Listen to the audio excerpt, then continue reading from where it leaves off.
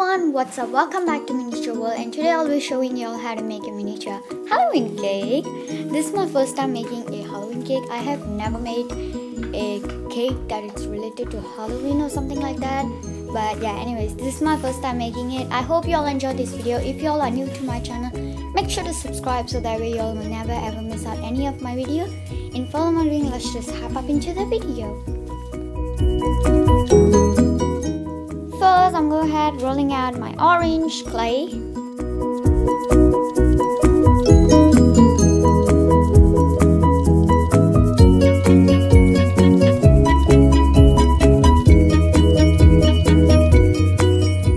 Once I'm done rolling out my orange clay, I go ahead and grab my blade and start cutting 2 squares. You can choose whatever shape you would like to use for your cake, like whatever shape you want to use for your cake. I'm thought square will go pretty well.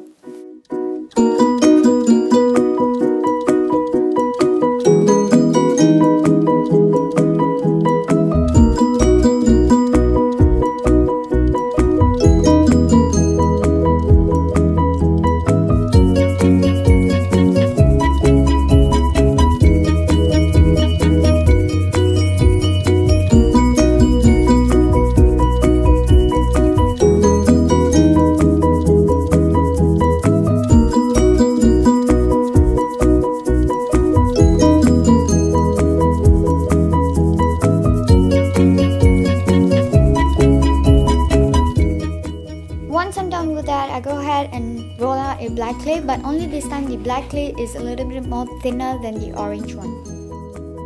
And yeah, this is how they should be looking like, but we are not done yet. Now you want to go ahead and roll out a orange clay. This is up to you. You can go ahead and roll whatever color clay you would like to use to cover your cake, but I'm using orange. This can be a little bit tough to cover your cake using the clay, but don't worry, I promise you'll get used to it when you start doing it over and over and over again.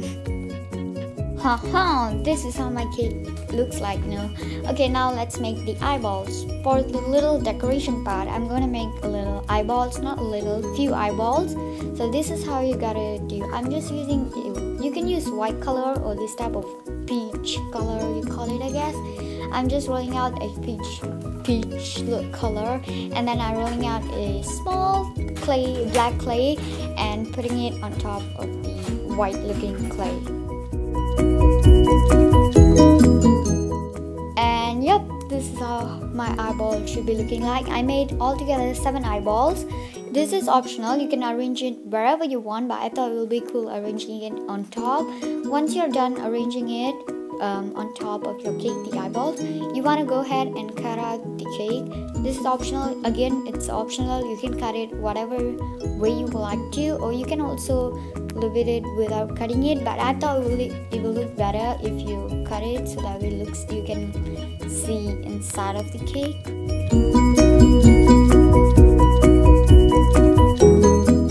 Once you're done cutting your cake, you want to go ahead and grab your needle tool and start texturing inside. I'm just texturing the orange part. Once you're done texturing your cake, you want to go ahead bake it in the oven. I'm not sure how long you need to bake it because it depends on the size. And ta-da! This is how they look like. Again, they look so pretty and cute and adorable. I feel like just want to squish the eyeballs, but I'm pretty sure you can't because it's already hot. Anyways, I hope you all enjoy this video. If you all are new to my channel, again, make sure to subscribe so you all will never ever miss out any of my video. And I'll see you all again in my next video tutorial. Bye!